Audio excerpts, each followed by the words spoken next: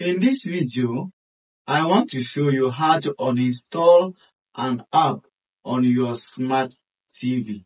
Very simple. If you love this video, please don't forget to like and share and subscribe to my YouTube channel. On your smart TV, head over to where you have all your applications that are installed. And here is it on my smart TV. Then you go to the application you want to uninstall. I want to uninstall VLC. Then you click on menu on your remote control and then click on remove. And it's going to ask you if you want to uninstall the app. Do you want to uninstall this app? Then I'm going to say, yeah, okay. And voila, the app is being uninstalled from my smart TV. As simple as that.